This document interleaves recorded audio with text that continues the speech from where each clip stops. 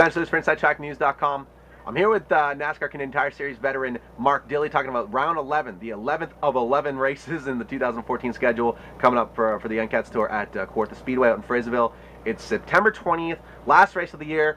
Mark, you had a good run recently at Barrie. Unfortunately, the ball joint problems took you out late in the going, or around the midway portion. But you were fast. I mean, does that sort of give you a little bit of motivation heading into Kawartha, knowing that your oval program is strong and ready to finish out the year?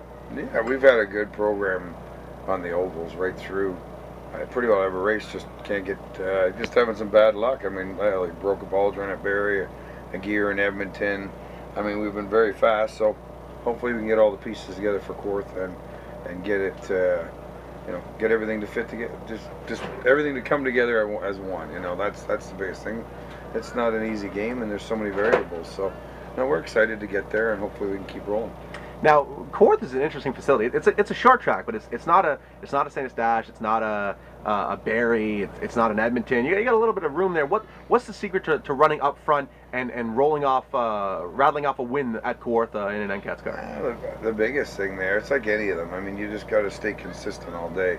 I know we won there, I think in 08 or somewhere around there, 09 maybe, and we just stayed consistent all day. And basically, some of the cars fell off and had peaks and valleys. So I think just trying to keep the car consistent all day is the main thing. When you're in the middle of a season where you've had strong equipment and unfortunately not the results to back it up, I mean, is it tough to sort of keep your head up and keep moving forward and try to keep turning the season around even when you are at the last race of the year? Not really. I mean, I've been doing it so long. I mean, you've seen the ups and downs and and everything that goes with it. You just keep grinding. I mean, if it was easy, there'd be 1,000 race cars at a racetrack every night.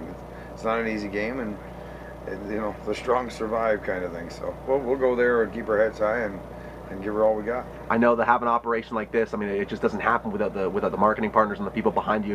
You've been blessed to have a phenomenal team to surround yourself with. Thank the folks that make it happen. Obviously Leland and Johnsonville, Dickies. There's just so many. Brian Cathcart Trucking for. There's so many people beyond digital that make this happen, and we wouldn't be able to do it without them. And the nice part is they're interactive and involved with the race team, so it's not like just here's a check and go race, and they're part of it, and that's a real good thing, and we try and strive out for that. There you go, folks. Follow him on Twitter at MarkDilley9 and come out to Kawartha Speedway September 20th, last race of the season. Uncle Mark's going to get ready to put that 02 car at the front. Mark, all the best, man. Thank you for the time, and we'll see you at Kawartha. Thanks, man.